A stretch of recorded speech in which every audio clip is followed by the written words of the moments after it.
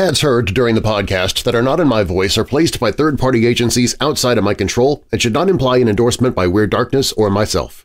Stories and content in Weird Darkness can be disturbing for some listeners and is intended for mature audiences only. Parental discretion is strongly advised. Little grips people's imaginations like stories of what might have been. Alternative histories where Zeppelins fill the skies, the Nazis won World War II, JFK was never assassinated. One such speculative tale revolves around a subject already heady with conspiracy and legend, the Apollo moon landings. We can only imagine what alternative history would have unfolded if the program had not been canceled, but continued to explore the moon. But one man claims the program was not canceled.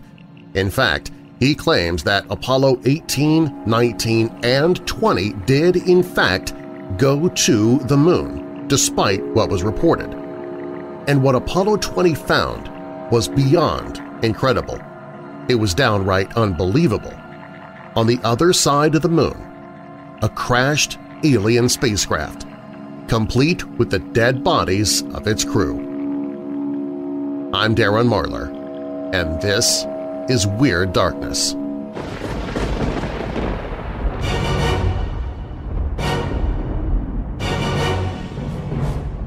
Welcome, Weirdos! I'm Darren Marlar, and this is Weird Darkness. Here you'll find stories of the paranormal, supernatural, legends, lore, the strange and bizarre, crime, conspiracy, mysterious, macabre, unsolved, and unexplained. Coming up in this episode… It was in 2006 when Jennifer Kesse disappeared from her Florida home without a trace. What happened to her? We'll look inside this case that is still a mystery. In 1894, a massive fire broke out in the forests of Minnesota, killing more than 400 people. Do their ghosts remain behind with the ashes? A teenager tells how ghosts are just part of day-to-day living for her family.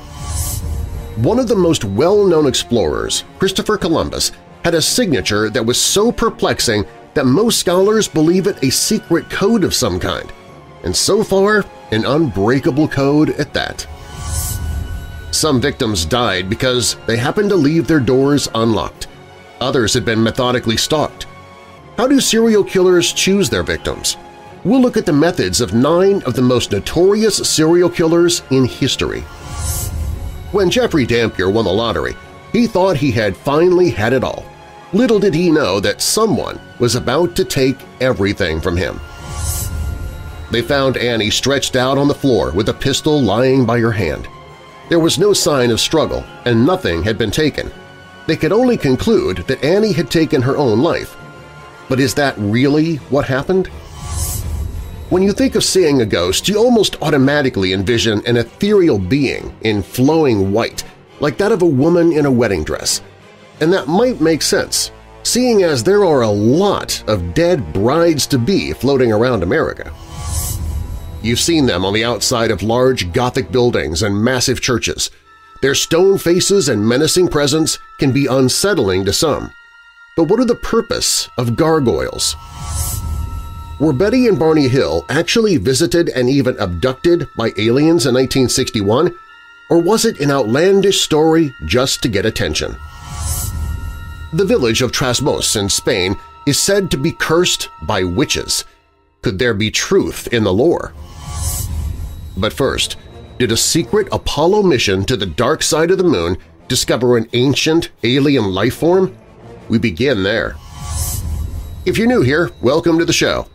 While you're listening, be sure to check out WeirdDarkness.com for merchandise, my newsletter, to enter contests, to connect with me on social media. Plus, you can visit the Hope in the Darkness page if you're struggling with depression or dark thoughts.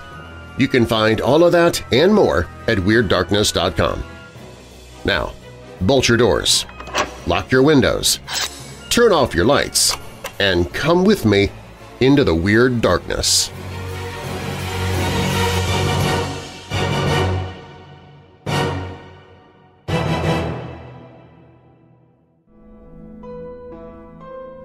A Official history tells us that the last time man ever went to the moon was in December 1972, when Apollo 17 astronauts Eugene Cernan and Harrison Schmitt spent a record-breaking 3 days on the lunar surface.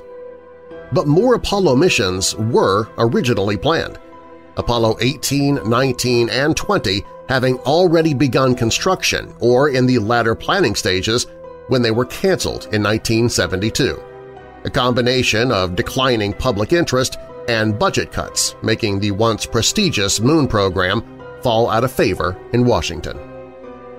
Science fiction can speculate on what would have happened if these programs had gone ahead. Perhaps we would have habitable colonies on the moon today, or staging posts for trips to Mars. And maybe we would have explored the dark side of the moon, long rumored to contain remnants of an ancient alien civilization.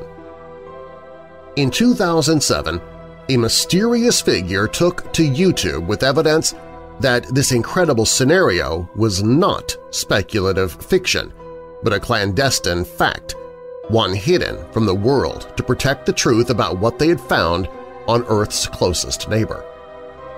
A user calling himself Retired AFB posted a number of videos purporting to be footage of a secret Apollo 20 mission, jointly manned by U.S. and Soviet astronauts, that took place in August of 1976. Retired AFB identified himself as William Rutledge, a now elderly and retired NASA astronaut in exile in Rwanda who took part in the secret Apollo 20 mission alongside fellow astronauts Leona Marietta Snyder and Alexei Leonov. According to Rutledge, Apollo 20's mission was to explore the polar region of the Moon on its dark side to investigate images supposedly taken by Apollo 15 of the area, which showed what appeared to be a vast ancient city and a huge miles-long crashed spacecraft. Rutledge's footage would be astonishing if true, as it shows both the alien city and a flyover of the cigar-shaped spaceship. The videos then cut to the Apollo 20 crew, actually exploring the interior of the crashed ship, and perhaps most amazing of all, discovering the body of a human-like alien. Dubbed Mona Lisa by the astronauts, the body appeared to have been that of a young woman, partially mummified with a thin layer of a waxy substance covering its skin. She appeared to be locked into the controls of the spacecraft by a device connected to her eyes and nose. In an interview with an Italian journalist, Luca Scantamburlo, Rutledge went into more details about their discovery of Mona Lisa, explaining that the EBE, extraterrestrial biological entity, appeared to be neither alive or dead, but in some kind of state of suspended animation. According to Rutledge, the alien was disconnected from the navigational device and returned back to Earth aboard the lunar module, where the body still resides today. Rutledge also described the ship. "We went inside the big spaceship, also into a triangular one. The major conclusions of the exploration were it was a mothership, very old, that crossed the universe at least 1 billion years ago." Understandably, due to the sensational nature of the videos, Rutledge's posts to YouTube gathered millions of hits. But soon after, he claims his account was hacked and the videos deleted. Was NASA trying to destroy the evidence of these most secret of missions? If so, it didn't work. Quickly, Rutledge and others would set up multiple mirrored versions of the videos on several different video-sharing websites, and they remain widely available today. But did NASA, or anyone, really need to worry? For many, the story was simply too incredible to be believed. Indeed, more than one commentator noted how similar Rutledge's claims were to a variety of science fiction films. Could there be any truth in the Apollo 20 story?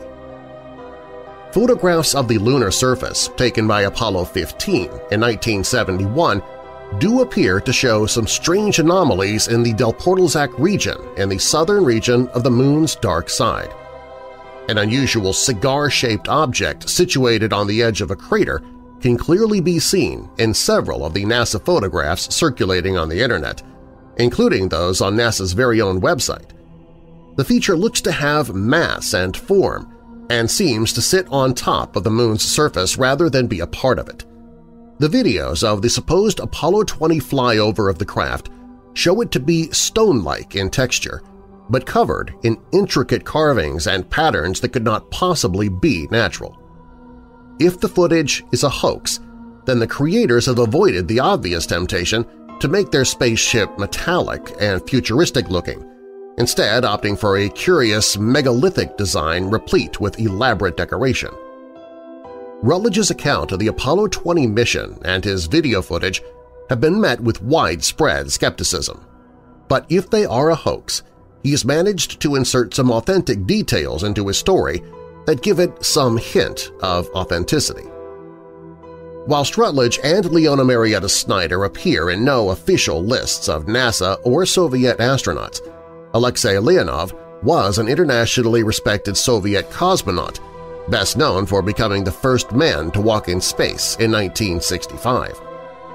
For hoaxers to include such a high-profile figure as Leonov was risky, as he could simply have come out with unassailable proof that he was elsewhere at the time of the mission and the whole deception would instantly fall apart. Was this bold choice of using a real cosmonaut actually evidence for Apollo 20's authenticity? One figure shown briefly in the videos even looks like Leonov, which at least attests to an attention to detail. Other aspects of the footage show that, if a hoax, the creators had access to either real Apollo mission hardware or a very good replica of it. Several shots in the videos showing the interior of the lunar module are exact and impressive replicas of the real thing. An Apollo 20 badge, complete with the names of the 3 astronauts, is also visible in some frames, as further proof this is not simply recycled footage from one of the earlier official Apollo missions. If Rutledge was really an imposter, then this part of the video was well produced. He must have had a decent-sized budget to replicate a whole Apollo module interior inside a studio, indicating this was a professional operation. Alternatively, he may have somehow secured access to a real Apollo lunar module housed in a museum, although it seems unlikely any museum would ever consent to the filming of a hoax video in such a location. Was the real reason Rutledge's depiction of the module's interior so accurate because it was genuinely filmed aboard a secret Apollo 20 mission to the Moon? There are numerous examples of researchers and investigators discovering anomalous artifacts and structures in NASA photographs, both of the Moon and other planets in the Solar System. Author and lecturer Richard C. Hoagland is a proponent of many such claims, most famously that of the Face on Mars, a striking formation in the Cydonia region of the planet's surface that Hoagland still insists is a giant alien statue of a human-like face. Like many such observations, Hoagland's work is based on poor-quality, blurry photos, often nth-generation copies found on the Internet. Invariably, when higher-quality source images are found, many of these seemingly artificial structures prove to just be optical illusions. And that proved to be the case when newer, far higher resolution images gathered by probes such as NASA's Mars Global Surveyor in 2003 showed the Cydonia face was merely a hill, an entirely natural structure that only vaguely resembled a face when illuminated at the right angle. Hoagland's work is an example of a psychological phenomenon called pareidolia, the tendency of the human mind to perceive significant patterns where there are none. Often this takes the form of seeing human faces or animals in abstract or formless images. William Rutledge's story of Apollo 20 begins with the premise that Apollo 15 captured images of a giant cigar-shaped mothership on the dark side of the Moon. Many of the images circling on the Internet today do show what appears to be an artificial object, but they are low resolution and lack detail. Like the face on Mars, when higher-quality source images are referenced, this mothership is shown to be an optical illusion. The structure is merely a long hill on the lunar surface, which when in deep shadow appears to resemble a cylindrical object. With Rutledge's alien spacecraft vanished into the dust, much of his story disappears with it. How could the crew of Apollo 20 have explored a spaceship that does not exist? Showing that the spacecraft in the photographs is simply a hill does not prove Apollo 20 never flew, but if it did, its mission as stated by Rutledge is a deception. Could the spacecraft story be deliberate misinformation to hide Apollo 20's real mission in a cloak of absurd-sounding science fiction? Or did the apocryphal mission never even get off the ground? The Americans' mammoth Saturn V rocket remains the only vehicle ever developed that was capable of taking a payload further than low Earth orbit. As such, all of the Apollo moon missions were launched using those rockets. Between 1966 and 1973, 13 of the rockets were successfully launched from the Kennedy Space Center, 12 of them for Apollo and 1 for Skylab. A further 2 were constructed but never used and are now on display in museums and space centers across America.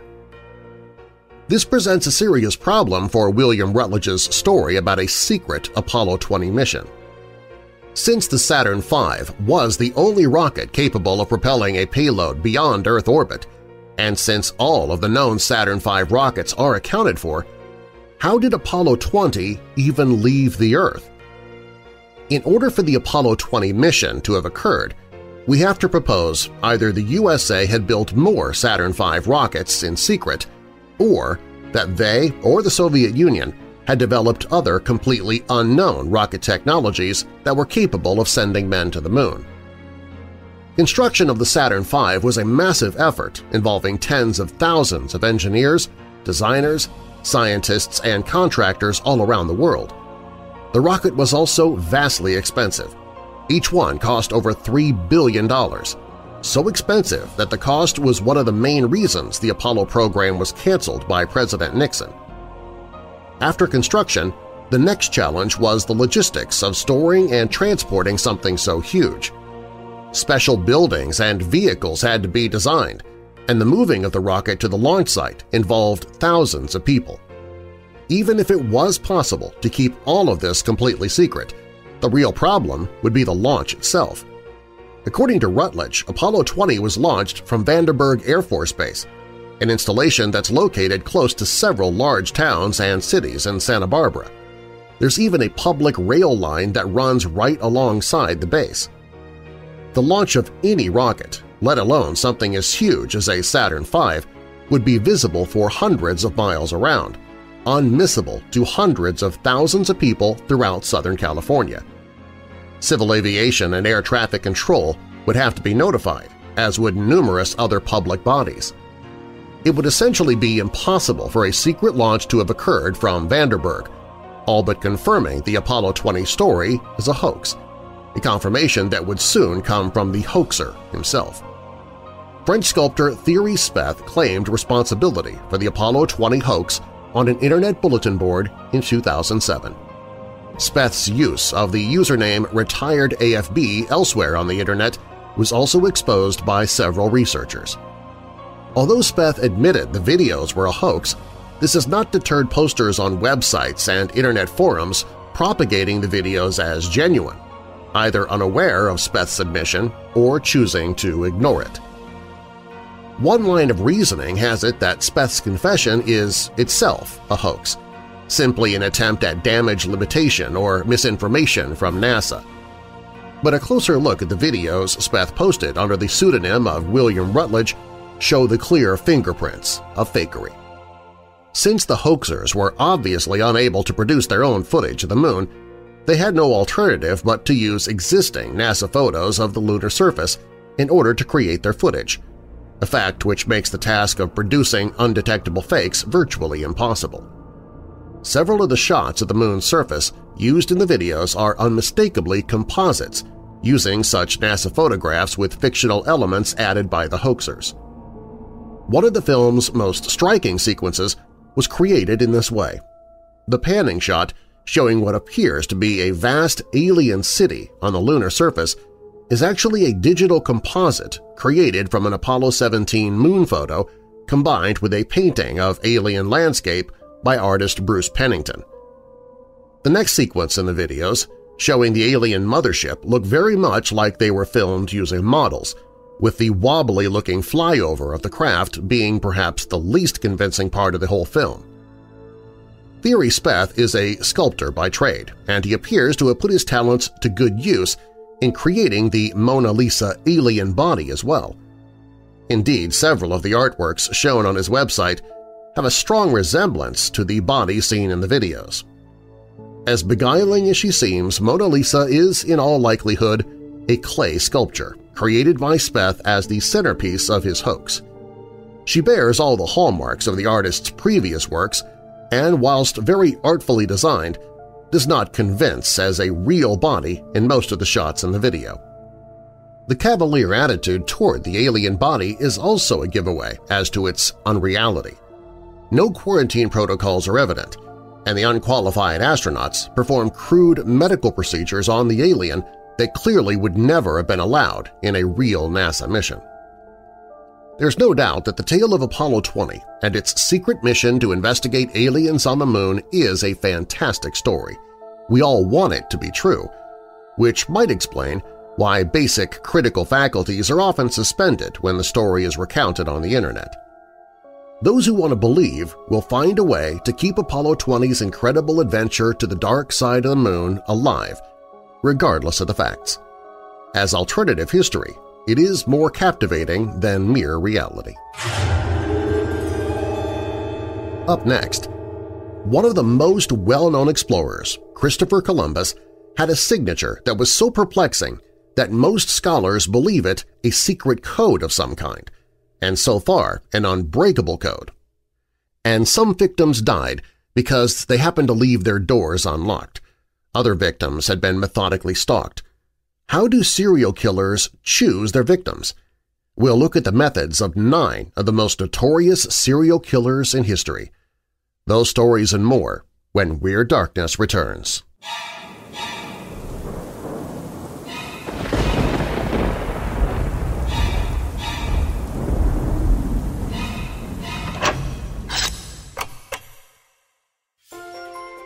Do you keep a journal or diary? If not, maybe you should consider it. It's been shown that journaling can help you reduce stress, help relieve depression, builds self-confidence, it boosts your emotional intelligence, helps with achieving goals, inspires creativity, and more. In fact, my friend S. Ann Lanise has created a Weird Darkness-themed journal just for you, full of blank pages for you to use as a diary, make notes for class or office meetings, jot down ideas for that novel you want to write, use it for keeping a mileage log if you travel for business, whatever you want. In fact, she has numerous styles of journals to choose from. Along with the Weird Darkness journal, there's one for dealing with grief, for teacher's notes, for medical residencies, keeping track of your meds or health routine, and several others. Journals make a great gift for others, but it's also a great gift for yourself and your own mental health. No matter what you might want to journal for, my friend Anne has it, and you can see all of her journals, including the one for Weird Darkness, on the Sponsors and Friends page at WeirdDarkness.com.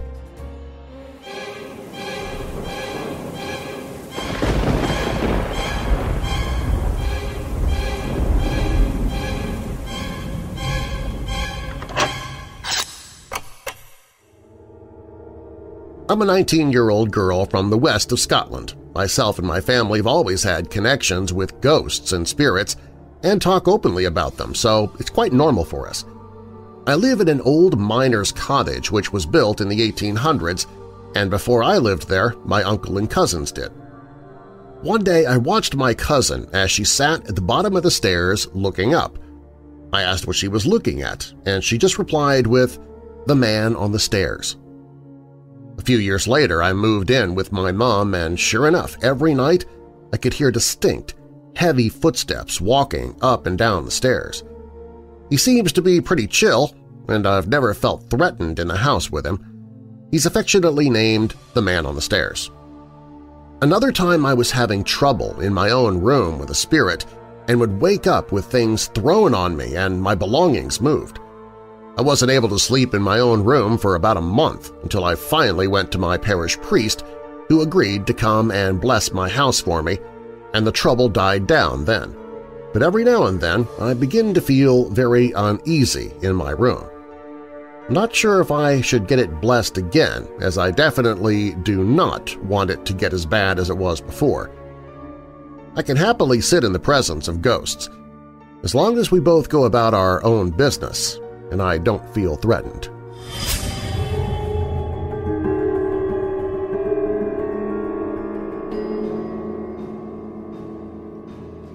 Serial killers frequently follow a pattern. That pattern may just be the ways in which they harm their victims, but frequently their patterns extend to the manner in which they choose their victims as well. Some killers target people who look similar, or have the same jobs, or the same interests. These 9 killers all had specific profiles they bore in mind while choosing their next victims. Adam Leroy Lane. Lane reportedly hated women, saying they were below him. He's known to have killed 2 women and was caught while trying to kill a third, a 15-year-old girl. Police believe he may have killed many more as he traveled for his job as a trucker. He put little planning into his attacks. His first known victim was killed while she was outside in her yard talking on the phone. He chose his second victim by trying doors. Monica Massaro was stabbed to death in her New Jersey home because her door was unlocked. Lane's only goal was to kill women. He didn't particularly care what they did or looked like. Robert Hansen. Hansen was an experienced tracker and hunter. He literally hunted his female victims. He either drove or flew them in his private plane to remote sections of Alaska, then released them to pursue them through the woods. He kidnapped, raped, and murdered at least 17 women around Anchorage and possibly more than 30. Hansen had a stutter and bad acne growing up. He reportedly felt shunned by attractive girls in his school and turned his revenge fantasies into reality. Hansen primarily targeted good-looking women who worked in the sex trade. Dennis Rader. Rader, the BTK, bind, torture, kill killer, chose his victims carefully. He identified women who fit his specific sexual fantasies, then stalked them over a period of time. He left a frightening note for one intended victim who didn't come home the night he planned to kill her. It read, "Be glad you weren't here, because I was." Rader prioritized targets who lived alone or didn't lock their doors regularly. Anders Breivik. This Norwegian mass murderer killed 77 people, first detonating a bomb at a government building, then shooting dozens of people trapped on an island summer camp. Most were the children of liberal Norwegian politicians. Breivik, a neo-Nazi, says he planned the terrorist attack for 9 years. His manifesto, published the day of the attack, declared his enemies were feminism, Islam, and cultural Marxism.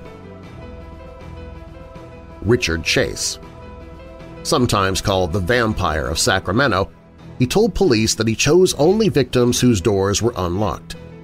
He said he considered an unlocked door a sign that his victim wanted him to enter. Chase killed at least 6 people, drank their blood, and sometimes ate their flesh.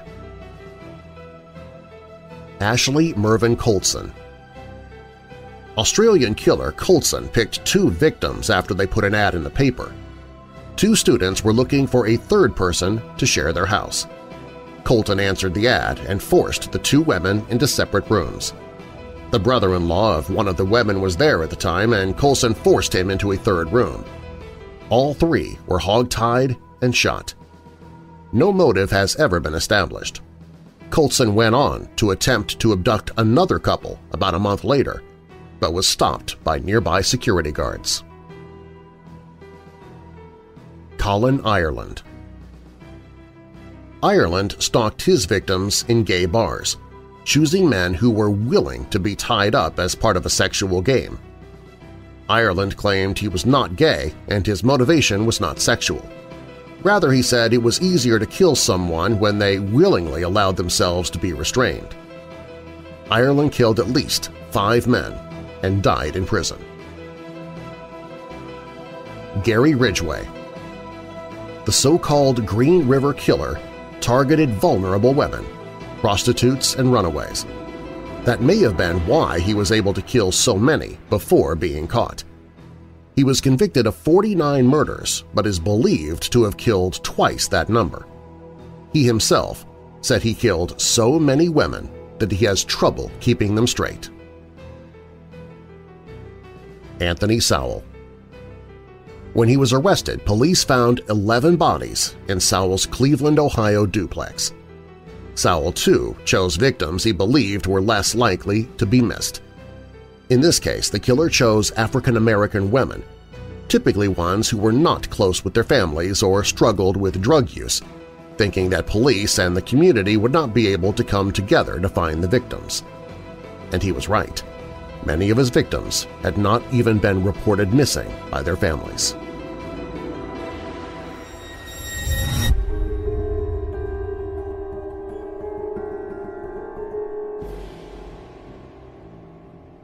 One of the most well-known explorers, but least talked about unsolved codes, is the signature of Christopher Columbus. It might be surprising that, to this day, no one is completely sure on its meaning. The cause for this is because Columbus never explained his reasoning for adopting the mysterious writings of his signet. What is known, however, is that it was very important to him. Columbus began using the mysterious signet after returning from his first voyage across the Atlantic Ocean. The first known example dates to 1483, and historians have numerous other examples and documents demonstrating the curious signature from that time on to his death. He even instructed his heirs to continue using the signet themselves. In doing so, we have a written record for how Columbus described his signature. He directed them to sign with my signature which I now employ, which is an X with an S over it and an M with a Roman A over it, and over that an S and then a Greek Y with an S over it, preserving the relation of the lines and points. If you could see an illustration, the shape is actually the form of a triangle, and by his instructions this was exactly how it should be written, without alteration. Attempts to decode the signature have of course been made, and many theories put forth. They range from stating his signature proves he was secretly a Jew in search of a new land for his persecuted people to being a devout Catholic. One of the most commonly accepted suggestions are that the letters S, SAS, XMY, expofferens decode to, translated, Servant I am of the most exalted Savior, Christ, Mary, and Joseph, Christ-bearer. The last part of his signature, expofferens, is agreed by most to be a Greek-Latin form for his name Christopher.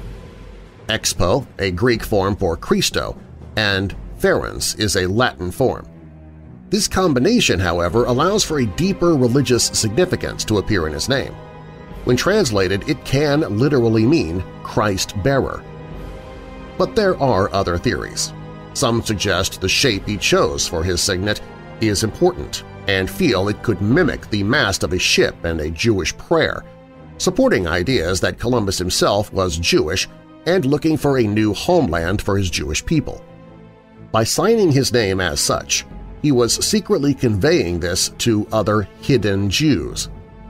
Some also found his signet to support the Crusades and his desire to free the Holy Land of Muslims. The example given is that his signature can refer to "May the Saracens be subjugated, turned away and removed by Christ, Mary, Joseph." It's difficult to know for certain, though. While many do feel his signature is religious in nature and that the X, M, Y do connect to Christos, Maria, Josephus, or Christ, Mary, and Joseph, some put forth the Y might perhaps refer to Isabel, or Queen Isabella who backed his most famous voyage. Unless a document is found, revealing Christopher Columbus's intentions, it seems the mystery of his signature will continue on.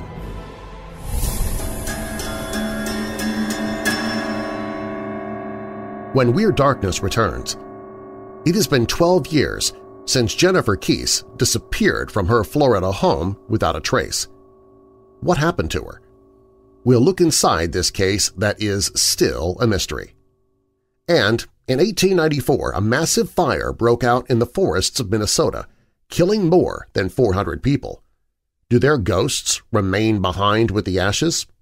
These stories are up next.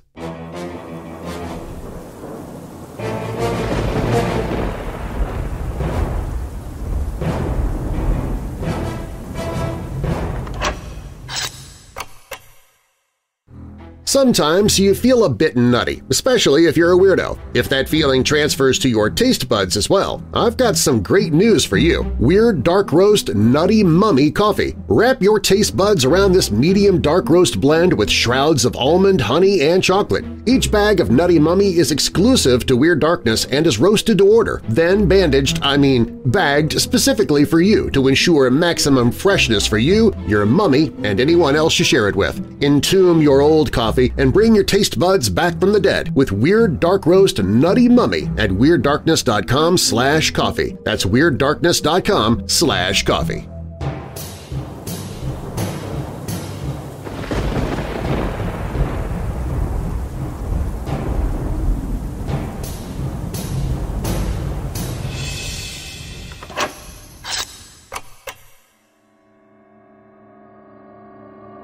On September 1, 1894, a massive fire broke out in the forests of Minnesota, destroying more than 390 square miles of land and the town of Hinckley. The official death count was 418, although it was likely even higher than that. Many of those who died were simply never found.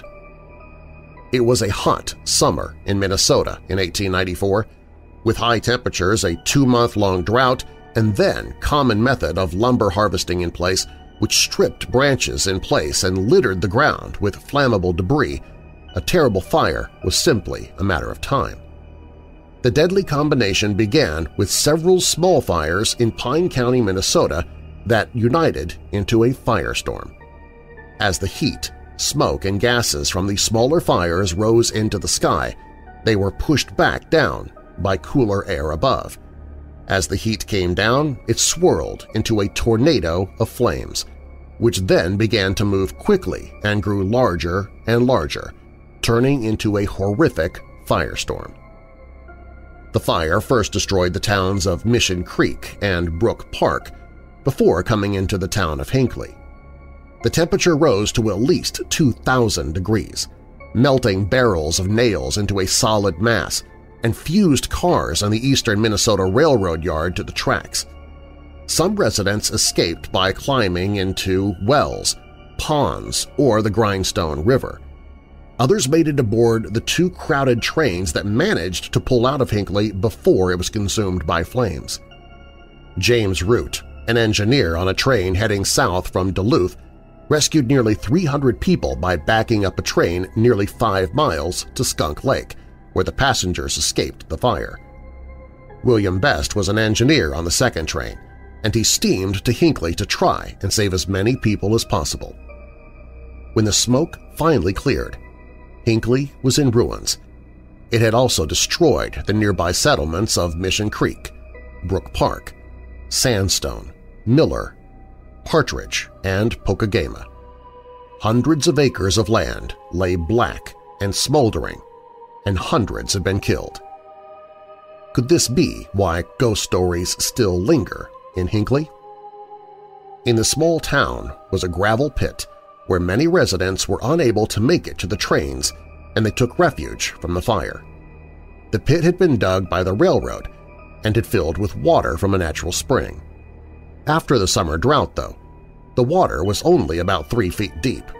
Many considered it an eyesore, but it ended up saving the lives of more than 100 people, livestock, and wild animals during the fire. Everyone who took refuge there survived, except for one man who fainted and was stepped on by a cow and died. Fire victims waited out the blaze in the pit, emerging to find their town was in ashes. The pit was eventually filled in and became part of a public park. But despite the lack of death connected to it, it has come to be considered a haunted place. They say that if you are a believer in ghosts, the town of Hinckley will offer many opportunities to find them. At the site of the old gravel pit, strange lights at night, and, as one resident stated, sometimes there are more dead people in the streets of Hinckley than live ones. On the evening of January 24, 2006, friends and family of 24-year-old Floridian Jennifer Kesse had already begun to pass out flyers requesting information on the whereabouts of the young woman who had vanished either late the night before or early that morning. By the following day, news of her disappearance had spread beyond Orlando and into national news outlets. Before she vanished, Jennifer Kesse seemed to have it all: a loving family and boyfriend, a great job, and no reason for her to drop everything and run away. Her loved ones naturally assumed that something terrible must have happened. That remains the prevailing assumption today. But more than a decade later, detectives still have not made much headway in the case. There is some haunting, grainy video footage of a person of interest, and authorities have found Kesse's abandoned car, but there is overall minimal physical evidence for law enforcement to work with. So what exactly happened to Jennifer Kesse in 2006? Jennifer Kesse was 24 at the time of her disappearance, and by all accounts was a successful young woman. She had a stable job working as a finance manager for Central Florida Investments timeshare company in Ocoee, Florida, and was the proud new owner of a condo in nearby Orlando. Keese and her boyfriend, Robert Allen, had recently vacationed in the U.S. Virgin Islands. Life appeared pleasant. Then came the morning of January 24th. Keese had returned home from work around 6 p.m. the night prior and chatted with her family on the phone. She called her boyfriend later that night at around 10 p.m. before turning in for bed. Robert Allen would be the last person in Keese's inner circle to have connected with her. It was common for Keese to call or send a text message to her boyfriend as she was leaving for work, but no message came on the morning of January 24th. Concerned, Allen made several attempts to contact his girlfriend, but texts went unreceived and phone calls went straight to voicemail. Co-workers had also begun to wonder why they hadn't heard from Keese. It was unlike her to not call in, and she had missed an important morning meeting. At 11 a.m., Jennifer Kesse's employer contacted her parents to inform them of the situation. Realizing that something was amiss with their daughter, Drew and Joyce Keese made the drive down from Tampa to Orlando to check if their daughter was at her home. They soon discovered that her car was missing, but that her condo did not show any signs of disarray. They found a damp towel, puddles in the shower suggesting she washed before work that morning, a pair of pajamas on the floor, and some makeup on the counter. Her mother noted in the podcast Unconcluded, which details the investigation, that a particular pair of pumps that Keese was excited about was missing from her closet that morning. All of this evidence seemed to indicate that Keese had left for work, as usual. It should be noted, however, that the Orlando police never processed Keese's condo as a crime scene. So where was she? In the years following Jennifer Kesse's disappearance, police had managed to track down her car, but not much else.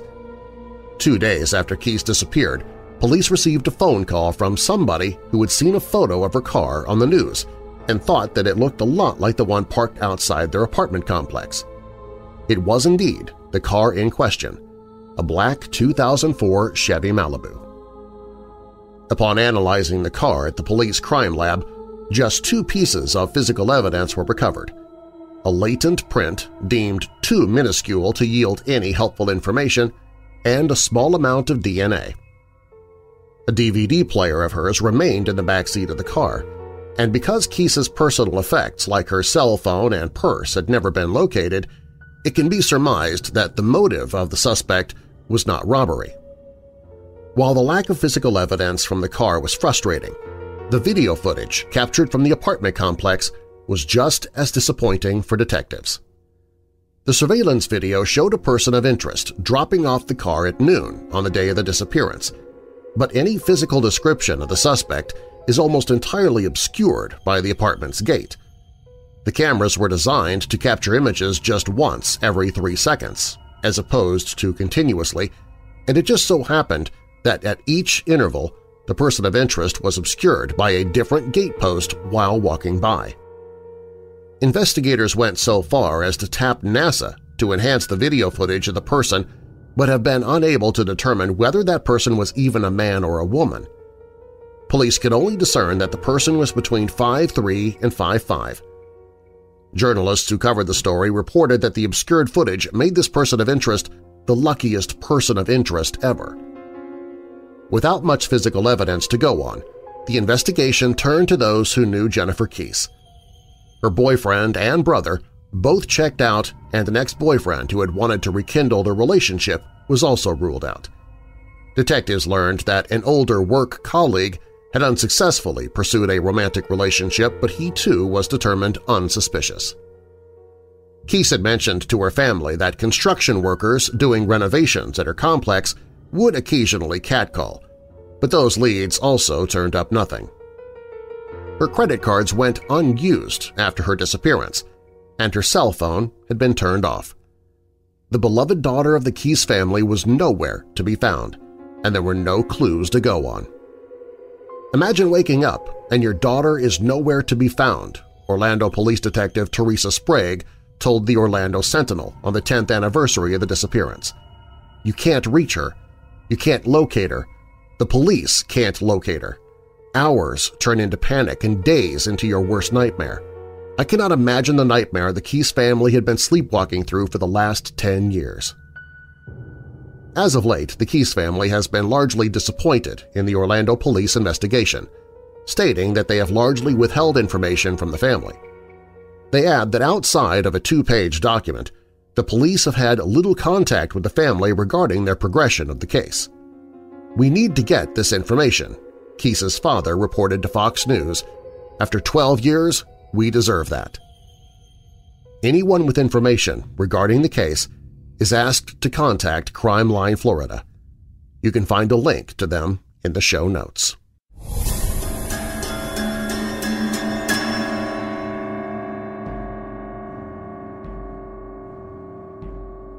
Ground zero for rumors of witchcraft in Spain can be traced to the construction of the castle of Trasmoz sometime in the 13th century. The layout of the spooky and imposing structure was a unique hexagonal shape, which was seen as a sure sign of witchcraft afoot, and it did not help that the castle supposedly constantly issued forth anomalous noises such as rattling chains, the banging of metal which was seen as the result of witches mixing potions in their cauldrons, and other mischief, as well as occasional shrieks and arcane wails. Even the construction of the castle was wreathed in myth, as it was said to have been created in a single night by a magician called Mutamin. Many of these bizarre rumors seem to have been originally intentionally spread by the castle's very own inhabitants. At the time, the castle of Trasmoz was said to be a major den of the illicit manufacture of fake coins, which was helped along by the rich silver and iron mines of the area. It is said that in order to keep the locals from becoming too nosy about all the noise they were making, the counterfeiters intentionally began to fan out rumors that the scraping and banging of metal was from the nefarious activities of witches engaged in their dark, arcane business. And the ploy worked, and it is thought that this was where the village's reputation as a haven of witches began. Unfortunately for the villagers, the rumors spread by the fake coin forgers worked a little too well. Before long, the rumor grew to encompass the whole village, until it was seen as a veritable hive of witches and warlocks, a cursed place and a center of the dark arts that stirred fear and superstition in the surrounding areas, an idea still held onto by many today. It got to the point that the neighboring monastery of Veruela had the entire village officially excommunicated from the church, although this is often seen as just being an excuse to force Trasmoz to pay taxes to them, something from which they had previously been exempt, as it didn't officially belong to the Catholic Church. With the excommunication carried out and in full effect, the villagers nevertheless refused to beg for forgiveness, with many of them Jews and Muslims, and not even Christian, which only furthered their reputation as devil-worshipping heathens. The friction between Trasmoz and Veruela Abbey would continue for many years, eventually almost leading to civil war when the abbey began trying to divert the village's irrigation water without paying. Although the King of Spain, King Ferdinand II, deemed Trasmoz to be in the right in terms of the water dispute and ruled in their favor, the church took this as an affront. Seething that they had been bested by this witch-infested, excommunicated town, the Catholic Church went about getting revenge. Pope Julius II gave permission to dust off the powerful and rarely used Catholic curse, Psalm 108 of the Book of Psalms, which is said to be a potent curse, saved for the worst of times, and in this case it was invoked to curse the entire village of Trasmoz. Psalm 108 reads as thus, a song, a psalm of David. My heart, O God, is steadfast. I will sing and make music with all my soul. Awake, harp and lyre. I will awaken the dawn. I will praise you, Lord, among the nations. I will sing of you among the peoples, for great is your love, higher than the heavens. Your faithfulness reaches to the skies. Be exalted, O God, above the heavens. Let your glory be over all the earth. Save us and help us with your right hand, that those you love may be delivered. God has spoken from his sanctuary. In triumph I will parcel out Shechem and measure off the valley of Succoth. Gilead is mine, Manasseh is mine, Ephraim is my helmet, Judah is my scepter, Moab is my wash basin, on Edom I toss my sandal, over Philistia I shout in triumph. Who will bring me to the fortified city? Who will lead me to Edom? It is not you, God, you have rejected us and no longer go out with our armies. Give us aid against the enemy, for human help is worthless. With God we will gain the victory, and he will trample down our enemies. Why this somehow was seen as a curse is beyond me. It was in the wake of this wicked curse that the once prosperous and populous village fell into severe decline, suffering from a mysterious epidemic of disease, famine, a fire which burned down the castle of Trasmoz in 1520, and other myriad woes, during which time the population fell to its current low. Even to this day, the village is poor and in shambles, its buildings weathered and decrepit, its nearly empty streets cracked and weed-choked, a veritable ghost town. And for many this is a result of the Catholic curse, which is technically still in effect, as no pope has ever officially lifted it. This makes Trasmoz the only entire town in all of Spain to remain both excommunicated and also cursed by the Catholic Church, as well as to incidentally still be considered a haven for witches and witchcraft.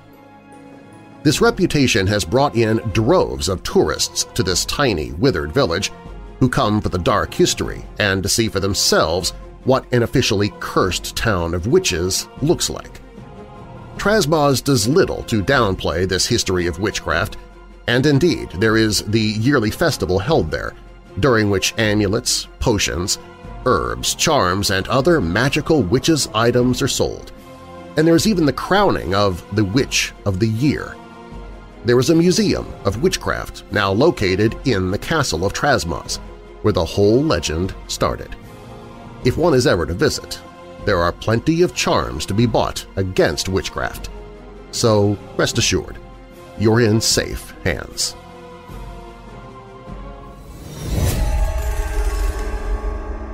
Up next, Jeffrey Dampier won the lottery, was generous with it to everyone he knew, but it didn't stop him from being murdered by a family member.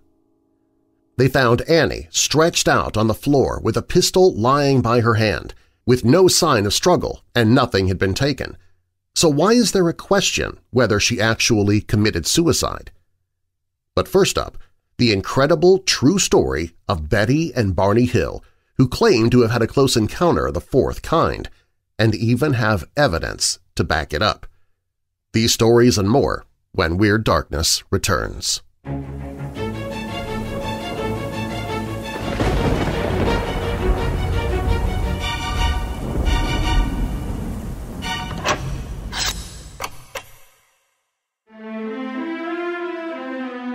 The Lord of the Elements wants to change reality.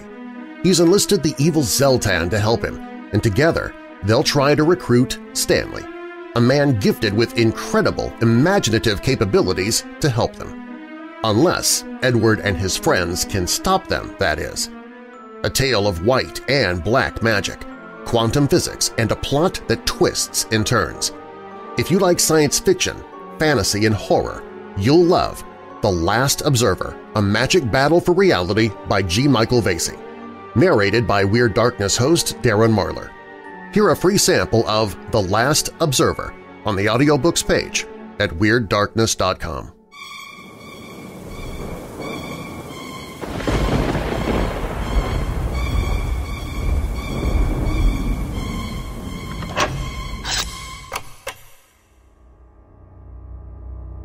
The idea of little green men from Mars invading our planet has been bringing us excitement, joy, and even laughter for decades, simply due to the absurdness of the image. But on September 19, 1961, a reported event occurred on the back roads of New Hampshire that single-handedly rewrote what experts believed about UFO encounters and little green men. Up until this time, only a handful of reports of a similar nature had surfaced. However, this was the first highly publicized abduction account filled with detailed information. What happened close to Lancaster that evening made international headlines and made celebrities out of the couple that came forward. Their names were Betty and Barney Hill, and this is their story. The Hills were a married couple living in Portsmouth, New Hampshire with their pet dog, Delcy. Betty was a social worker with the State Welfare Agency, and Barney worked for the post office. They were respected members of their community as members of the NAACP and the Unitarian Church. In fact, the governor had appointed Barney to serve on the state Civil Rights Committee. After a short vacation to Niagara Falls, they were driving home on Highway 3 through the White Mountains. Betty sat in the passenger seat and was idly gazing out the window when she noticed a bright light that she initially thought was a star. It seemed to be following them, but it was moving erratically. The couple had a brief conversation about it. Barney initially assumed that it was just an ordinary aircraft, but Betty suggested they pull over so they could get a better look and also to give Delcy a pit stop. Barney stopped the car and got out his binoculars. Betty looked first. She knew it wasn't a star when she saw a spinning craft with an odd shape and flashing lights of different colors. Barney took his turn to look through the binoculars. Although he had presumed it must be an airplane, he saw it rapidly descend and move in their direction, too quickly to be a plane. He rushed back into the car and continued to drive toward Franconia Notch. Betty watched the craft as it got closer and closer until it was right over them, forcing them to stop in the road. Barney did not know what they were looking at, but it was huge and silent. It hovered about 100 feet above them. He grabbed his pistol and the binoculars and went out to investigate. Barney saw windows across a pancake-shaped object. As he moved toward it, he saw something else that made him turn and run back to the car. Inside the craft, there were up to 11 beings that didn't quite look human. They were staring at him through the windows. Barney hysterically ran back to the car and drove away as fast as he could. But the Hills were suddenly overcome by buzzing and tingling throughout their bodies. This was when things became very cloudy for them. When they regained full consciousness, they were once again experiencing the tingling, and they were 35 miles further down the road, without any memory of the drive to get there. When the Hills arrived home around dawn, they both felt strange. They knew they had seen something, but they couldn't remember what had happened after they felt the buzzing sensations. Both Betty and Barney had physical changes from the night before, including Betty's torn and stained dress, Barney's scraped shoe, and a broken binocular strap. But neither of them had any memory of these things having happened. Each also owned a watch, and after the previous night's events, neither watch ever worked again. Attention quickly turned to the car. On the back of the vehicle, shiny circles of concentric nature were discovered. A compass placed near the circles indicated that the circles were somehow magnetized. Betty confided in her sister, who strongly advised that she get in touch with the local Air Force base to report the incident. Barney was more concerned with being labeled an eccentric, but allowed Betty to get in touch with Peace AFB on September 21st. At that time, she made her first report. 5 days later, Major Paul Henderson visited the Hills at their home and completed an official inquiry. A report written by the National Investigations Committee on Aerial Phenomenon, or NICAP, concluded that the Air Force files had insufficient data on the events of that night. 10 days after their encounter, Betty began to have vivid dreams about the strange event. 5 nights in a row, her dreams contained small men in uniforms who forced the Hills into a strange craft and subjected them to examinations. She wrote down her dreams in a journal. Betty went to the library and found a book on the UFO phenomenon written by former Marine Corps Major Donald Kehoe, leader of NICAP. She contacted him directly, and their investigation began about a month after the sighting. Both of the Hills were interviewed at length by NICAP officials. Betty and Barney both admitted to seeing the same thing, a large disk that was silent. The people that Barney said he saw were somehow not human. The couple did try and put the whole episode behind them, but were being affected in different ways. Barney grew more and more stressed and anxious as time went on. Outsiders assumed that this was due to their interracial marriage, an uncommon occurrence during that generation. Some criticized the couple based solely on their union. None of this helped either spouse, and things got so bad for Barney that he was forced to take time off work in order to try and recover. Things were not much better for Betty, but she turned her attention toward trying to find out as much as she could about their perceived encounter. Meanwhile, Barney began seeing a therapist. Their feelings that something happened that they couldn't quite piece together gnawed at them for 2 years. A speaker at the Hills Church, Ben H. Sweat, gave a talk about his poetry, and Betty and Barney attended. The pastor was aware that Ben dabbled in hypnotherapy and asked him about it. At the end of the talk, Betty and Barney asked Ben if he thought hypnotherapy might be able to help regain what they felt were lost memories. They also asked for his help, but he declined because he didn't feel that he was qualified, and instead he recommended they ask Barney's therapist for a referral. They took his advice, and that is when they found Dr. Simon. Dr. Benjamin Simon began working with the couple at the start of 1964. Over the course of around 6 months, he used hypnotic regression. During the first sessions, Dr. Simon concluded by inducing amnesia to each partner in order to reduce the possibility of potential collusion out of session. If neither was able to remember what happened, then there was less chance of them discussing matters among themselves. In his sessions, Barney had many new recollections, such as meeting an Irishman that had red hair.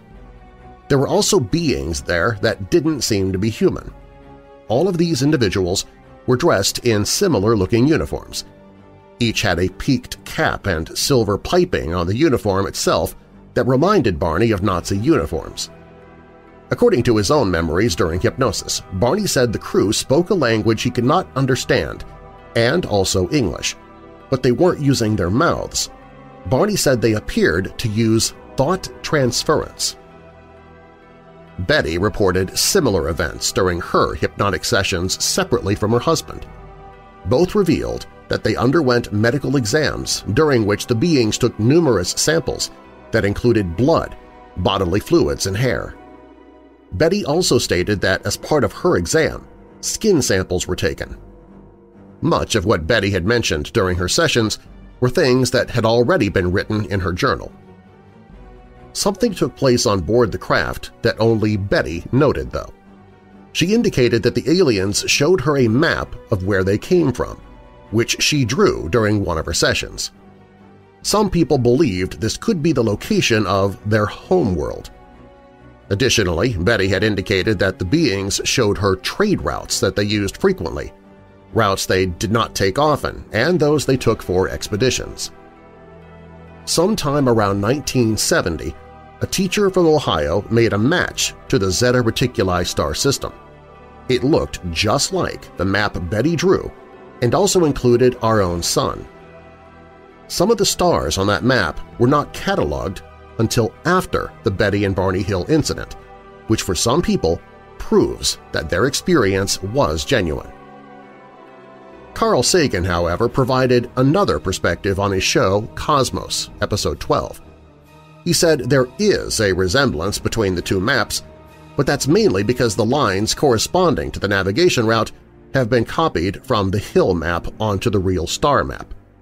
If we were to substitute some other set of lines for the Hill lines, we find that the eye suddenly is biased against seeing any agreement between the two maps at all. He also indicated that anyone can find just about any pattern from various vantage points in space. Once Dr. Simon completed the hypnotic sessions, he presented the tapes to the local NICAP investigators. Having interviewed the pair shortly after the original event, NICAP officials were impressed by their honesty and intelligence. Both wanted nothing more than to get to the bottom of what happened to them. Many people considered the Hills to be reliable, and even Dr. Simon believed that the Hills truly and sincerely believed what they reported. On the other hand, Dr. Simon never believed in UFOs or alien visitations. He was under the impression that the Hills shared a delusion based on Betty's dreams. Although he conducted the hypnosis sessions, he never swayed them into their testimonies. On the contrary, Ben Sweat heard the session tapes and indicated that Dr. Simon actually tried to suggest logical, rational explanations for the Hills' memories during the sessions, but to no avail. They stuck with their abduction stories. Toward the end of 1965, the Boston Herald Traveler managed to get an exclusive scoop when they somehow acquired reports of the original encounter. Someone had broken confidence, and October 25th was the first of a 5-day exposé of the Betty and Barney Hill alien abduction story. According to Sweat, Barney was upset about the leak, and he had called Sweat in the middle of the night in a panic about it. Barney said he and Betty were afraid that they would be scorned and ridiculed and lose their jobs, said Sweat in his personal statement about the Betty and Barney Hill abduction case. Now that the couple was a media sensation, they both felt they had little choice. They needed to break their own silence. Before this, neither made any overtures for publicity at all. The Hills and Dr. Simon all collaborated with author John Fuller to produce a book based on their experience. This book, titled The Interrupted Journey, emerged in 1966. Betty's niece, Kathleen Martin, wrote a second book entitled it Captured, The Betty and Barney Hill UFO Experience. Both publications are still available today, along with countless others. We may never know what really happened to Betty and Barney Hill on September 19, 1961. The public is divided in its perception of the story between those who believe it wholeheartedly and those who think the story was merely a confabulation. What is certain is that despite their reluctance to come forward and report their encounter, the Hills have become synonymous with the UFO community. Their experience turned into the most well-known of all UFO reports and would set the stage for many others like it. As the 1960s progressed, Barney's health began to worsen. In February 1969, he died of a cerebral hemorrhage. Betty never remarried after his death and went on to become something of a UFO celebrity until her own death in 2004.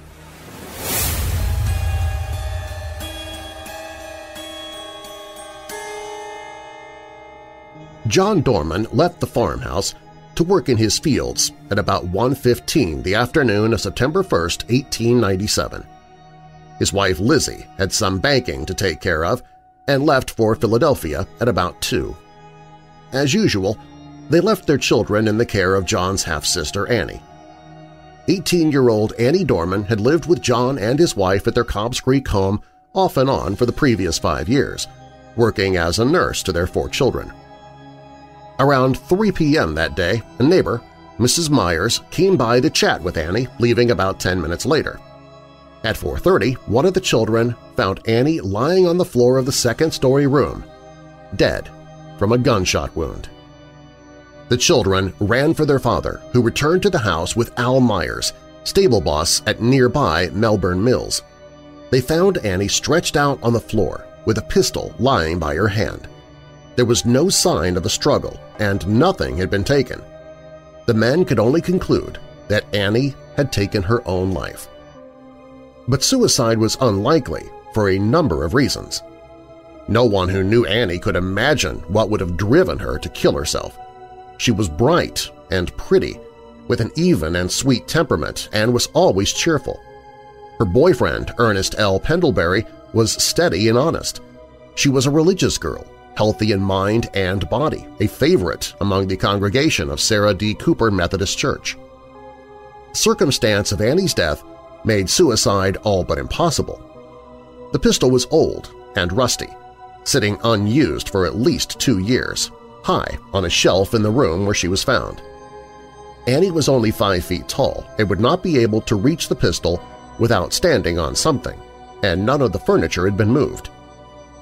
Chief Barry of the Chester Police Department examined the pistol and found it so rusty that it took all his might to cock it and pull the trigger. It had been fired 5 times. 2 shots went through the ceiling, 1 went through a washerboard under a window, 1 shot shattered Annie's jaw, and 1 shot went through her heart.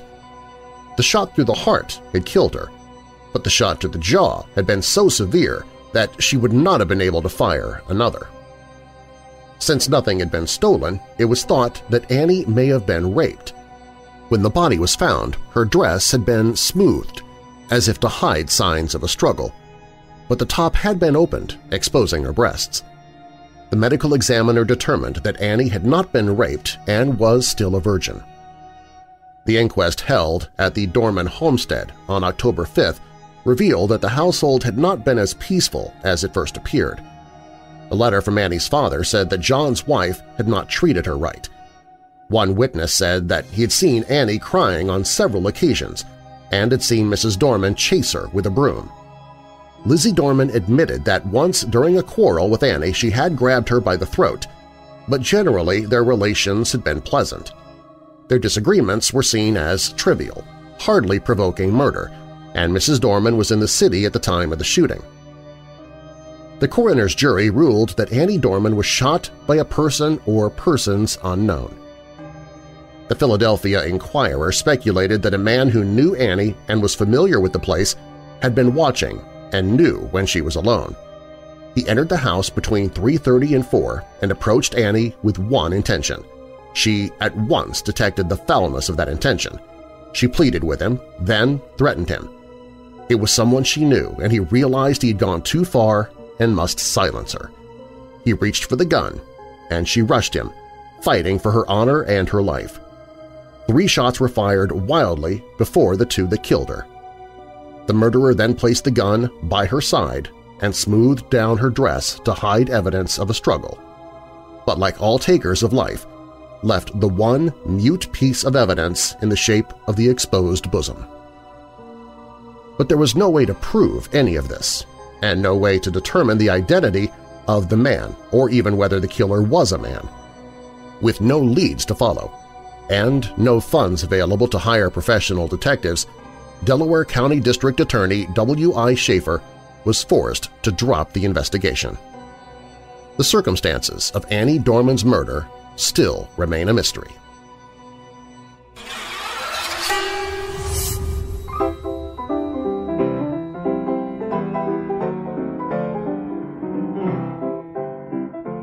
If you're like most people, you've probably fantasized at least once about winning the lottery. After all, with that kind of money, you'd never need to deal with going to work. You'd never have to worry about bills or saving for retirement. But to paraphrase Biggie Smalls, sometimes more money just means more problems. And that's especially true for people who win the lottery. It turns out that becoming a multimillionaire overnight doesn't always lead to happiness. Just ask Jeffrey Dampier. Jeffrey Dampier was an average guy. He grew up on Chicago's West Side and worked as a security guard until he won a staggering $20 million in the Illinois State Lottery in 1996. After coming into that kind of money, Dampier's life changed very abruptly. He and his wife got divorced, splitting the winnings 50-50. Dampier then began dating and eventually married another woman named Crystal Jackson. 2 years later, the couple moved to Tampa Bay, Florida, where they opened a gourmet popcorn store. Dampier was generous with his winnings, especially to Jackson's side of the family. He spent lavishly on cruises and gifts, and when his sisters-in-law fell on hard times, he offered to take care of their finances. Of course, Dampier had a less than innocent motive for doing so. He was actually having an affair with his wife's sister, Victoria Jackson. It seems like things were good for Dampier, for a few years at least. Then in 2005, the story took a dark turn. Victoria was also dating another man named Nathaniel Jackson, no relation. Nathaniel knew about Jeffrey Dampier's money and came up with a plan to get his hands on it with Victoria's help. According to Victoria's account, she showed up at Nathaniel's apartment on July 26th. He then demanded that she call Dampier and tell him to come to the apartment. Victoria lured Dampier over by claiming that she was having car troubles. When Dampier showed up to help, Nathaniel pulled out a shotgun and forced him into a van. Dampier then had his hands bound behind his back with shoestrings while Victoria drove the van. Nathaniel repeatedly hit Dampier with the butt of the gun, demanding that he turn over his money. When Dampier proved uncooperative, Nathaniel and Victoria switched places so she could try to reason with him. Finally, Nathaniel handed the gun to Victoria. According to police, he demanded that Victoria shoot Dampier. "Shoot him or I shoot you," he said. Victoria then fired a single shot into the back of Dampier's skull, killing him almost immediately.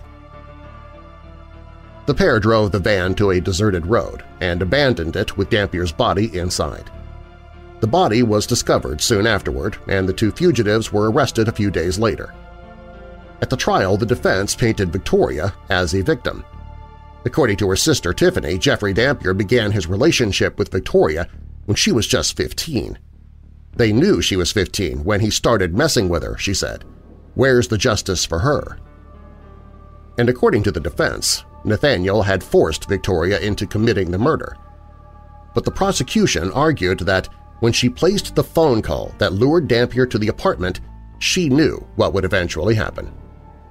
For her part, Victoria felt that the victim wouldn't have blamed her. After the guilty verdict was read, she turned to her mother in the courtroom and said, "Jeffrey forgives me." Both Jacksons were sentenced to life in prison, where they remain today. For Jeffrey Dampier, winning the lottery turned out to be a death sentence. His widow Crystal agreed in a later interview that he would have been better off without the money. "I think it is a curse," she said.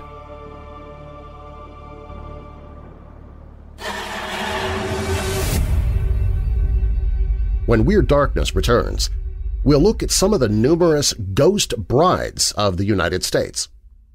And gargoyles, aside from looking menacing, Could they also be a kind of protection from evil? These stories are up next.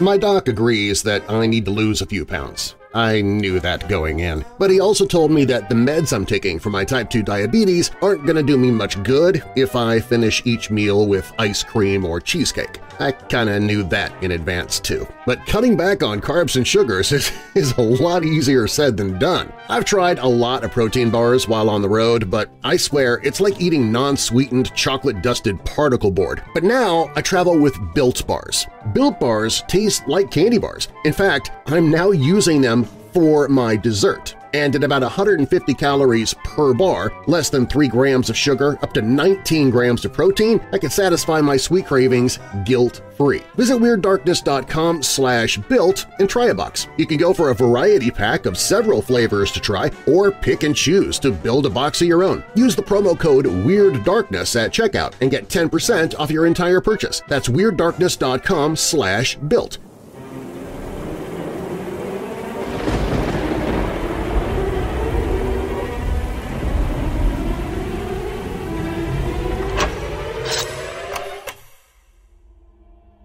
A young woman, groom, and some of their wedding guests decided to play a game of hide-and-seek in a large mansion used for the wedding reception. One version of this story says it was the father of the bride's house. Someone other than the bride was designated as it. Some versions say the maid of honor, others say the groom, and everyone was found but the bride. Friends and family searched the house for hours, days, even weeks. A missing report was even filed. Eventually, the groom had to move on with his life. And one day, in the far-off future, someone was cleaning the house. They opened a large chest in the attic and found a skeleton in a tattered wedding dress. It seemed that the lid of the chest shut on the bride when she used it as a hiding place. She was unable to open the lid, and she suffocated to death. Some say the heavy lid crushed her skull. Another legend about ghost brides that I heard growing up involves a deadly wedding dress. There are many versions of this story, too. Sometimes it's not even a wedding dress. The story goes that a dead young woman was to be buried in her wedding dress, but her parents decided at the last minute to bury her in a different dress. Since the wedding dress was expensive, they decided to sell it for profit. This dress ended up in the hands of another young woman, and she needed it for a community dance. The entire night of the dance, the dress gave off an odor, and she felt very faint. Her date decided to take her home since she was not feeling well. She did not make it home alive. Her date told the doctor about the odor. The doctor investigated and found formaldehyde in her veins, which had caused her blood to coagulate and stop flowing. I don't know. When they asked the store about the dress, they revealed that they received it from a funeral home and it had been worn by a corpse. The dancing most likely caused the young woman to sweat, which opened her pores and took in the formaldehyde. I'm not sure why revisiting such dreadful stories bring joy to people, but in writing all of this, it sent me down a rabbit hole full of ghost brides. So enjoy the following bits of paranormal history involving brides, grooms, and haunted wedding dresses. The Old Faithful Inn, Yellowstone National Park. The inn itself is already very haunted. A woman staying in room 2 reported a woman dressed in 1890s clothes floating at the end of her bed. People have also reported the fire extinguisher moving and doors opening and closing. The most interesting ghost, though, is the headless bride. People have reported a woman in a white dress drifting across the crow's nest, holding her head under her arm. According to legend, the bride was a young woman from 1915 New York that, despite her wealthy father's wishes, married a much older male servant.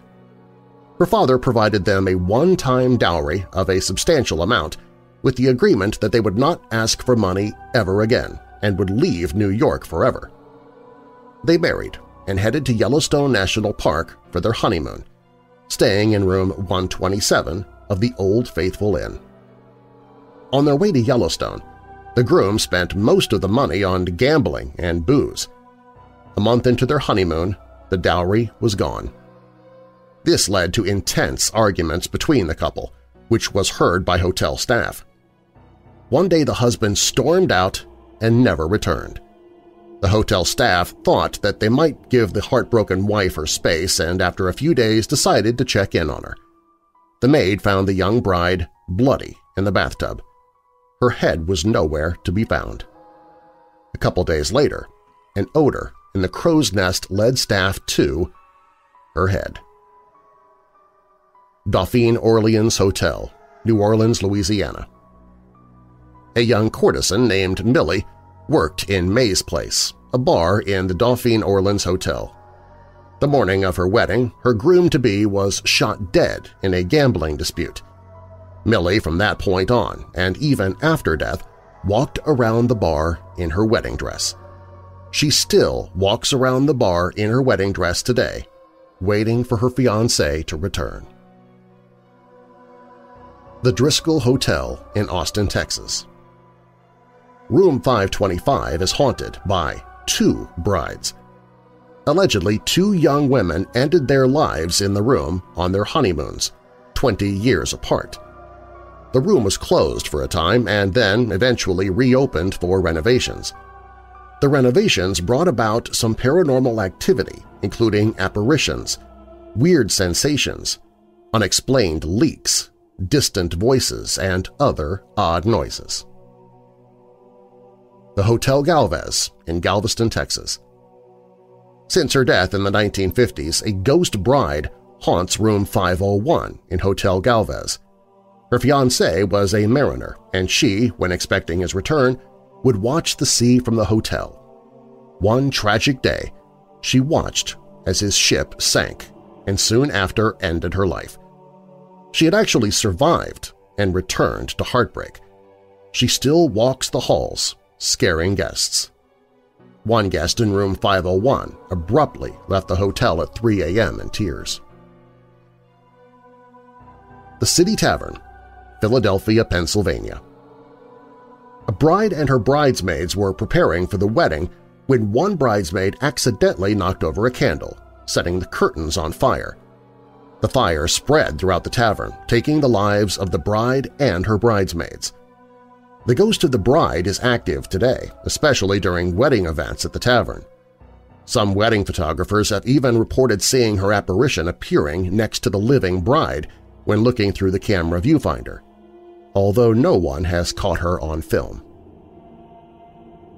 Emily Morgan Hotel, San Antonio, Texas. The Emily Morgan Hotel resides in a building originally erected in the 1920s. The hotel itself was established in that same building in the 1980s. The building, first used as a medical arts building, is lined with gargoyles portraying a different medical ailment. Such an astonishing building comes with some astonishing ghost stories, of course. The 7th floor of the 13th floor building is haunted by a ghost bride. Her backstory is unknown. Visitors of the hotel have called down to the front desk after hearing loud shrieks. Hotel staff simply reply, "We're sorry, but we do think it might be a ghost responsible for that." Hotel Conneaut, Erie, Pennsylvania. Elizabeth and her new husband stayed in room 321 on their honeymoon. Their blissful vacation was interrupted by a raging fire in the hotel. The husband was able to get out alive, but Elizabeth was trapped in the room and died. The heartbroken bride still roams the 3rd floor, looking for her husband and sobbing. Wearing a wedding dress, she leaves behind a smell of jasmine. The Alpha Gamma Delta House at University of Georgia, Athens, Georgia. The AGD sorority house at the University of Georgia once housed the wealthy families of Athens. The mansion was built by William Winstead Thomas in 1896 as an engagement gift for his daughter Isabel and her fiancé, Richard W. Johnson. The house is often called the wedding cake house because of that. Isabel ended her life in the house after Richard left her at the altar. The house went through a couple of hands before becoming a sorority house. According to several reports, the scorned bride is still active in the house. Paranormal activity includes faucets turning on, lights turning on and off by themselves, doors opening by themselves, and faces appearing in the window. One sorority sister named Sarah lived in the engagement room and described her experiences. The door to my bedroom and my roommate's closet door randomly swing open on their own. I swear that the ghost who lives here is doing it. It really freaks me out. Long Island Campgrounds, Bolton Landing, New York. The state campground has 90 sites over 100 acres. In the 1960s, a new husband and wife decided it was the perfect location for their honeymoon. They were allegedly murdered in their sleep while camping. The bride now wanders the grounds, looking for her husband among the living campers. Phelps Grove Park, Springfield, Illinois. When driving over a bridge in Phelps Grove Park, a newly married couple lost control of the car and both died. The bride still haunts the location. She can be seen holding the hem of her wedding dress, and her face is only darkness. Curves, Onondaga Hill, New York. A similar story appears in Onondaga Hill folklore. About 60 years ago, a young couple died in a car crash on a very snaky road just after their wedding. People claim to see the bride on Halloween. Her glowing figure floats down the road in a wedding gown, searching for her husband. Some say she carries a bright orange lantern. Baker Mansion, Altoona, Pennsylvania. Anna Baker, the daughter of the rich Elias Baker, fell in love with a local steelworker. Her father forbade her to marry him because he was of a lower class. She died alone. Much later, the Baker Mansion in Altoona, Pennsylvania was made into a museum and a wedding dress was put on display in a glass case in Anna's bedroom. When there's a full moon, the dress violently shakes, sometimes to the point of almost breaking the glass. Myth says she is so mad she never got to wear a wedding dress and therefore shakes it in anger. Some people often report seeing it dance by itself, with the shoes tapping along. Some Small Town in North Dakota. The book Haunted America by Michelle Norman and Beth Scott tells a spooky story of sisterly jealousy in the 1930s. Sisters Lorna May and Carol were complete opposites. Lorna May, the youngest sister, was strong, cheerful, and a hard worker. The older sister Carol was reportedly more attractive, grumpy, and lazy. They both fell in love with the same man, a widower with 3 children, Ben. Ben chose Lorna May to be his wife, imagining the both of them working side by side on the farm. Carol was very angry. Shouldn't he be with the prettier one? Shortly before the wedding, Lorna May suffered abdominal pains. Carol was nearby and was sent to get the doctor. She returned saying that she could not find a doctor in town. It's believed she lied about that and even dawdled in town to waste time. Lorna May was rushed to town but died of a ruptured appendix shortly after arriving. Carol then set out to marry Ben. She even demanded the undertaker remove the wedding dress from Lorna May's dead body before the burial. A month after the funeral, Carol was able to convince Ben to marry her. Their wedding was in mid-July in 100-degree heat. Carol looked beautiful in Lorna May's high-neck wedding dress. During the festivities, though, Carol began to sway and grab at her throat. She died in Ben's arms. The autopsy revealed that it could not be heat stroke. The wedding dress had absorbed some of the embalming fluid while on Lorna May. The hot weather caused Carol to sweat, which opened her pores and allowed the fluid to enter. Well, I'm back at that same childhood legend, aren't I? Well, if you are planning on getting married in the near future, I might suggest going with a new dress, not going vintage.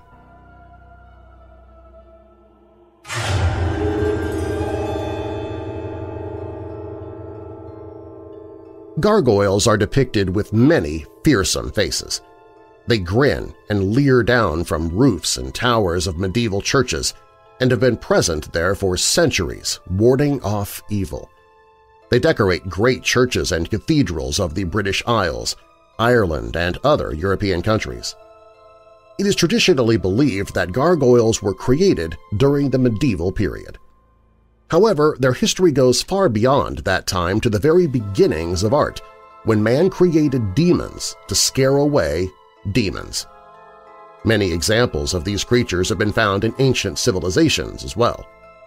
The use of decorative water spouts was known to the ancient Egyptians, Etruscans, Greeks, and Romans, and gargoyle-like carvings have been found in other parts of the world, especially in countries that were influenced by European culture and tradition, such as Mexico. They have appeared in a number of different images and figures, and it is said that no two gargoyles are identical, but no one seems to know why. They were seen on the roofs of Egyptian temples, where their mouths served as a spout for water. Also, Greek temples were decorated with gargoyles in form of lions and other animals. Later, these creatures became strictly ornamental and assumed many forms such as dragons, devils, demons, half-human and half-animal, as well as caricatures of real people or classes of people. The name gargoyle is often attributed to Saint Romanus, the Archbishop of Rouen. According to legend, he saved his country from a monster by the name of Goji, sometimes called Gargoyle. The gargoyle is said to have been a legendary dragon with bat-like wings, a long neck, and the ability to breathe fire from its mouth that lived in a cave near the Seine River in the 7th century and was ravaging the town and people of Rouen. It was slain by Saint Romanus, the Archbishop of Rouen. After the dragon was slain, its body was set ablaze. Its body was consumed by fire, but the head and neck survived and was mounted on a building. Supposedly, the monster was so scary-looking that it frightened off evil spirits. This led to some calling the monster a protector and placing similar carved figures on churches and other important buildings. Originally, the term referred only to the carved lions of classical cornices or to terracotta spouts, such as those found in the Roman structures at Pompeii. The word later became restricted mainly to the grotesque, carved spouts of the European Middle Ages. It is often, but incorrectly, applied to other grotesque beasts. Gargoyles always have drainage conduits. Other carved beast depictions do not. What's important is not all grotesques are gargoyles, but all gargoyles are indeed grotesques. A French abbot, Saint Bernard of Clairvaux, 1090 to 1153, was famous for speaking out against gargoyles, most probably because he didn't fully understand their role when he wrote, "What are these fantastic monsters doing in the cloisters before the eyes of the brothers as they read? What is the meaning of these unclean monkeys, these strange, savage lions and monsters? To what purpose are here placed these creatures, half beast, half man, or these spotted tigers? I see several bodies with one head and several heads with one body. Here is a quadruped with a serpent's head. There a fish with a quadruped's head, then again an animal half horse, half goat. Surely, if we do not blush for such absurdities, we should at least regret what we have spent on them." Even in the United States, gargoyles were used on more modern buildings as a form of decoration, such as the stainless steel versions used on the Chrysler Building in New York City, at Princeton University, University of Chicago, and Duke University. Perhaps the most famous are the gargoyles that decorate the Washington National Cathedral in Washington, D.C., the 6th largest cathedral in the world, and likely to be the last Gothic cathedral ever built. It has 112 gargoyles, rain diversion devices with a spout, and over 1,000 other grotesques, those without a spout. When people think of gargoyles, most envision monsters and dragons and the like, but there are also other intriguing and odd figures. More famous gargoyles from history are those used on Notre Dame de Paris. They reside atop dizzying heights and are often unnoticed by human eyes but ever watchful of our movements. They have observed us for centuries. The gargoyles of the famous Notre Dame Cathedral, half man, half beast, preside over Paris and have done so since the medieval times. It is believed that there is no commonly accepted explanation of why these odd carved creatures exist as they do. Why were these figures actually placed atop the buildings? Do they have a symbolic meaning? Were they used for repelling evil or perhaps only for architectural balance? Or were they perhaps, as Klaus Schmidt of the German Archaeological Institute in Berlin suggested, watchmen of the period, guardians of the ancient religious sanctuaries?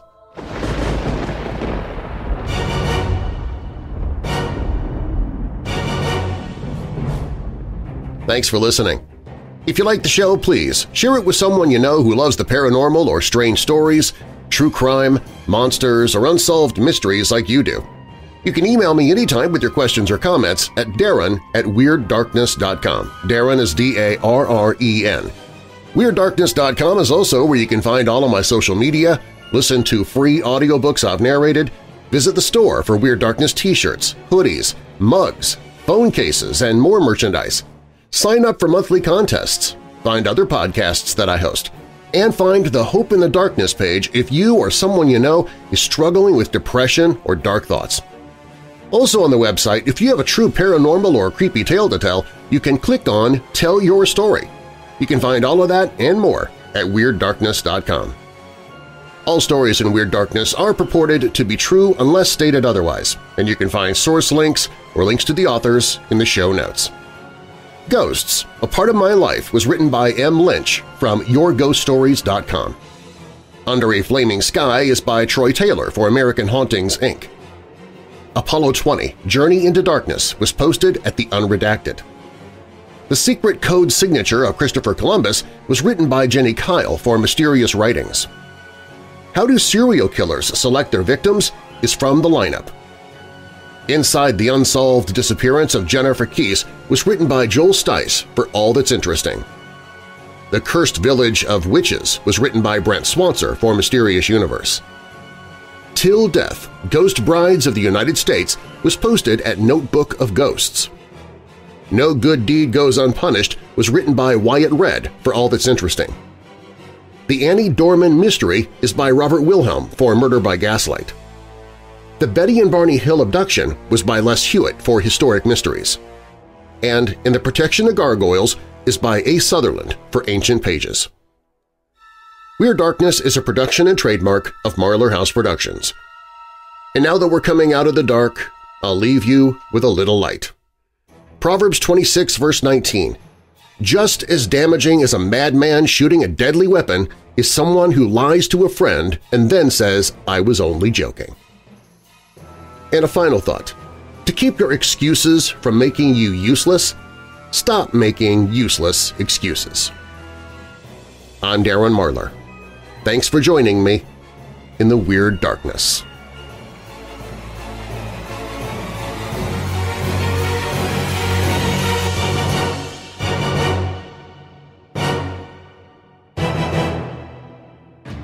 Hey, Weirdos! You've got a murder, Sheriff. Our next Weirdo Watch Party is Saturday, March 2nd. Who killed her? He was wild dogs, boy. This couldn't be done by a human person. We'll be spending 2 hours with Hexen Arcane, Sisters Morgan and Celeste Parker. These sexy sirens, these gorgeous ghouls, will be presenting 1972's Moon of the Wolf, starring David Jansen, Barbara Rush, and Bradford Dillman. What did you find when you examined Ellie? Just that she was murdered. Dogs didn't do it.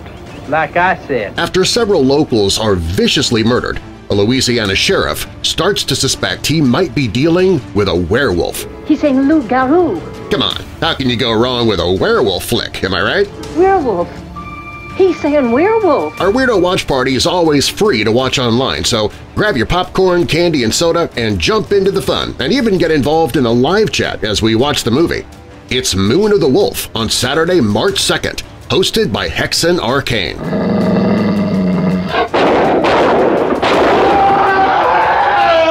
The show begins at 10 p.m. Eastern, 9 p.m. Central, 8 p.m. Mountain, and 7 p.m. Pacific.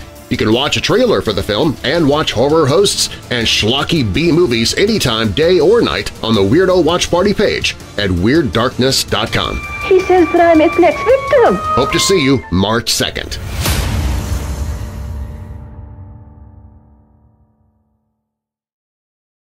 Hey Weirdos! Be sure to click the like button and subscribe to this channel, and click the notification bell so you don't miss future videos. I post videos 7 days a week. And while you're at it, spread the darkness by sharing this video with someone you know who loves all things strange and macabre. If you want to listen to the podcast, you can find it at WeirdDarkness.com/listen.